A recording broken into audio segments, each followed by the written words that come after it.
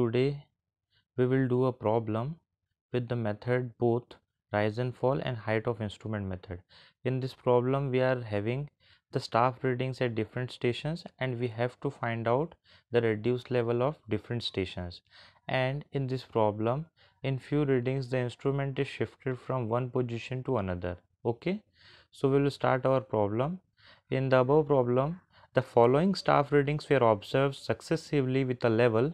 The instrument have been moved after third, sixth and eighth reading. Okay, so the instrument is shifted after third, sixth and eighth reading. So this is very important. Then 2.228, 1.606 and subsequent readings are given. So enter the above reading in a page of a level book and calculate the RL of points if the first reading was taken with the staff held on benchmark of 432.384 meter. So you have given the readings and it is said that the instrument is shifted after third, sixth and eighth reading. Okay, so we are understood from last problem that कि जब भी हम instrument shift करेंगे तो जब instrument shift करेंगे तो वो वाली रीडिंग क्या होगी हमारी फोर साइड रीडिंग। ऐसा क्यों होगा? क्योंकि आपको इंस्ट्रूमेंट शिफ्ट जब करते हैं उससे पहले आप लास्ट रेंज जहाँ तक देख सकते हैं आप उस रीडिंग को लेते हैं। तो हम लोग जो लास्ट रीडिंग हमेशा लेते हैं इंस्ट्रूमेंट से देखते हुए वो होती है फोर साइड की रीडिंग। तो यहाँ से ये समझ में आया कि 0.988, देन सिक्स्थ रीडिंग 1.262, देन 1.982। ये जो रीडिंग्स हैं ये हम लोग कहाँ नोट डाउन करेंगे? ये हम लोग नोट डाउन करेंगे फोर साइड में। अब इसके अलावा हमारे पास एक चीज़ और अंडरस्टूड है कि लास्ट वाली रीडिंग जो होती है स्टाफ की वो हमेशा क्या होता है? Four side. इसका मतलब इस 10 रीडिंग्स में से लास्ट वाली रीडिंग क्या है? 2.684। वो भी क्या होगा हमारे लिए? फोर साइड की रीडिंग। तो देखिए आप उसको भी हम लोग किस में नोट डाउन किए हैं? फोर साइड के कॉलम में। अब हमको ये पता है कि जब भी हम इंस्ट्रूमेंट रखने के बाद हम लोग लेवलिंग चालू करते हैं तो सबसे पहले वाली रीडिंग क्या होती है? Back side. तो यहाँ से ये समझ में आया कि 2.228 में हम लोग कहाँ नोट डाउन करेंगे? बैक साइड के कॉलम पे। अब जब भी आप इंस्ट्रूमेंट शिफ्ट करते हैं तो इंस्ट्रूमेंट शिफ्ट करने के बाद वाली रीडिंग हमेशा क्या होती है? आप क्या लेते हैं? जो लास्ट पोजीशन पे स्टाफ रखा हुआ था जिसमें आपने फोर साइड लिया था उसी को वापस आप इंस्ट्रूमेंट शिफ्ट करने के बाद देखते हैं तो वो वाली रीडिंग होती है बैक साइड। इसका मतलब अब फोर्थ, सेवन्थ और नाइन्थ रीडिंग ये क्या होगी आपके लिए?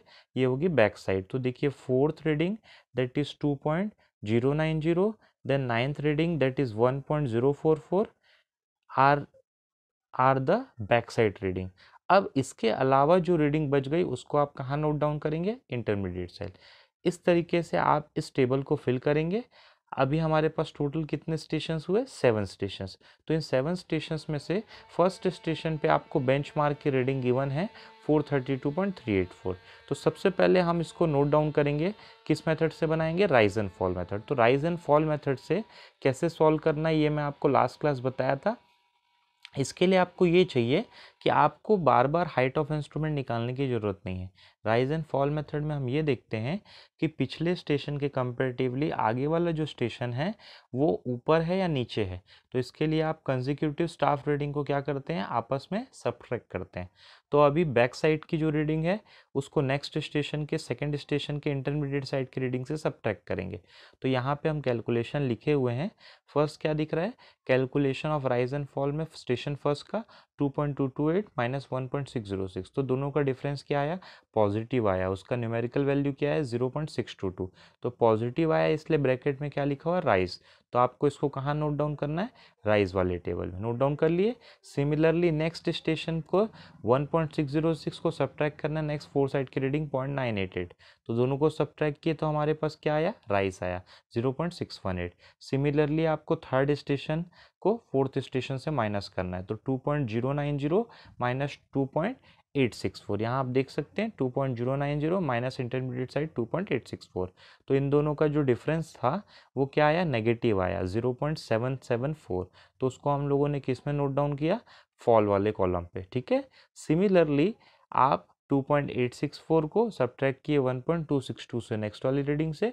तो इन दोनों का डिफरेंस कितना आया? 1.262। 1.602, उसको हम लोग कहाँ नोट डाउन किया, राइज वाले कॉलम में, क्योंकि पॉजिटिव वैल्यू थी। सिमिलरली 0.602 को आपने सब्ट्रैक्ट किया किससे, 1.982 से, तो आपका डिफरेंस आया नेगेटिव, दैट इज -1.380। तो उसको आपने को नोट डाउन किस में किया, फॉल वाले कॉलम पे। सिमिलरली लास्ट वाली रीडिंग क्या है, 1.044 -2.684, तो दोनों का डिफरेंस नेगेटिव आया 1.640, तो आपने उसको फॉल वाले कॉलम में नोट डाउन किया। अब हमारे पास आगे का काम ये है कि हमको आरएल निकालना है डिफरेंट स्टेशंस का।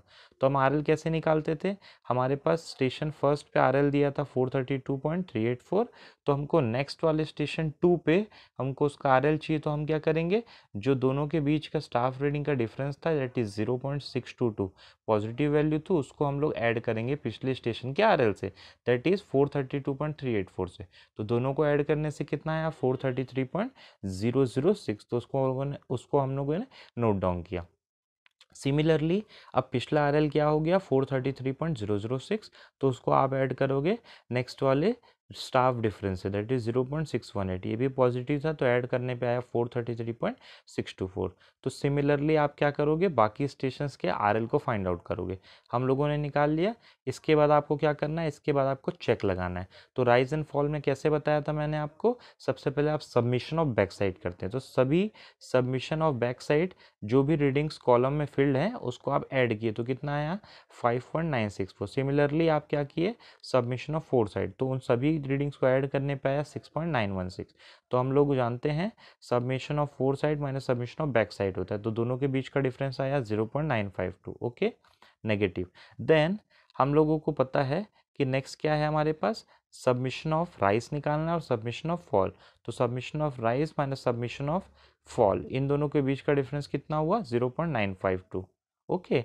Then similarly last RL minus first RL, इन दोनों का हम लोगों ने डिफरेंस निकाला, तो कितना आया, नेगेटिव आया 0.952।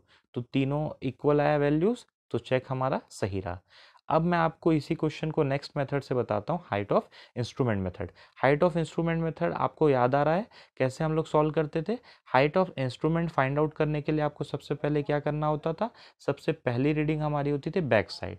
तो height of instrument find out करने के लिए आप करते थे, जो बेंचमार्क गिवन है उसको आप ऐड करते थे बैक साइड से। तो 432.384 को हम लोगों ने ऐड किया 2.228 से, तो हाइट ऑफ इंस्ट्रूमेंट कितना आया, 434.612। यहाँ पे मैं आपको फाइंड आउट करके दिखाया हूँ। अब हमको क्या कैलकुलेट करना है, आरएल निकालना है। तो आरएल कैसे निकलेगा, आरएल आपको सेकंड स्टेशन का निकालना है, तो हम क्या करते थे, इंटरमीडिएट साइड हमेशा माइनस साइड होता है, तो आपको कैसे करना पड़ेगा, हाइट ऑफ इंस्ट्रूमेंट माइनस 1.606, तो दोनों का डिफरेंस आया 433.006। Again height of instrument minus आपकी फोर साइड की रीडिंग दैट इज 0.988, तो दोनों के बीच का डिफरेंस कितना आया, 433.624, यहाँ नोट डाउन कर लिए। अब इसके बाद आपको ये ध्यान देना है कि थर्ड स्टेशन पे दो रीडिंग गिवन, एक फोर साइड और एक बैक साइड, इसका मतलब इंस्ट्रूमेंट वहाँ पे शिफ्ट हुआ था, इसलिए रिमार्क में हम लोगों ने नोट डाउन किया है टर्निंग पॉइंट 1। तो अब जब आप इंस्ट्रूमेंट को शिफ्ट किए हैं, तो आपको नेक्स्ट स्टेशन की आरएल की वैल्यू तब मिलेगी जब आप इंस्ट्रूमेंट शिफ्ट करने के बाद वापस से height of instrument find out करेंगे।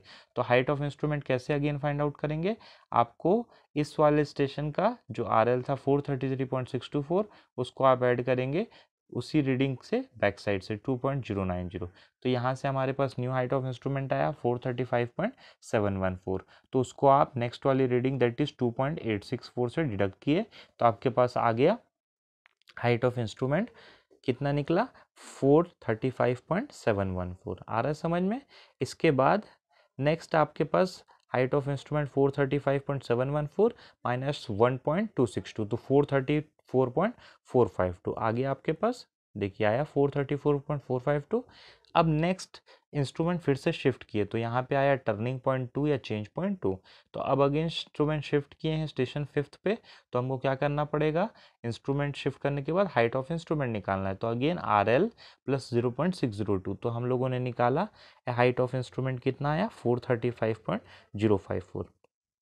तो आपके पास नेक्स्ट आपको निकालना है आर एल, तो नेक्स्ट आर एल कितना आया, 435.054 माइनस 982 आ गया दोनों का डिफरेंस। अगेन हमारे पास दोनों का डिफरेंस आया 433.072। तो अब आपको इंस्ट्रूमेंट वापस से शिफ्ट करना पड़ा, तो इंस्ट्रूमेंट शिफ्ट किए तो चेंज पॉइंट 3 मेंशन किया था क्वेश्चन में, तीसरी बार 8th स्टेशन की रीडिंग पे शिफ्ट हुआ है। तो अब अगेन क्या करना पड़ेगा, हाइट ऑफ इंस्ट्रूमेंट निकालेंगे। सेम प्रोसेस है कि आपको क्या करना है, 433.072 प्लस 1.044, तो उन दोनों का एडिशन के बाद वैल्यू आया 434.116। अब लास्ट में आपको क्या फाइंड आउट करना है, लास्ट वाली रीडिंग 4 साइड है तो height of instrument minus 4 side, तो दोनों का डिफरेंस आया 431.432। अगेन इसमें भी आपको चेक लगाना है। तो हाइट ऑफ इंस्ट्रूमेंट के लिए आपको चेक बताया था, सबमिशन ऑफ बैक साइड और submission of four side found out करना है। तो submission of force back side minus submission of four side will be equals to last R L minus first R L. तो यहाँ पे आप निकाले तो दोनों का डिफरेंस आया 0.952। तो यहाँ से हम लोग इस न्यूमेरिकल को ख़त्म करते हैं। ठीक है, आपको समझ में आया। इसी तरीके से आपको क्वेश्चंस को सॉल्व करना है। कोई भी डाउट हो आप गूगल क्लासरूम में मुझसे पूछ सकते हैं। Thank you so much.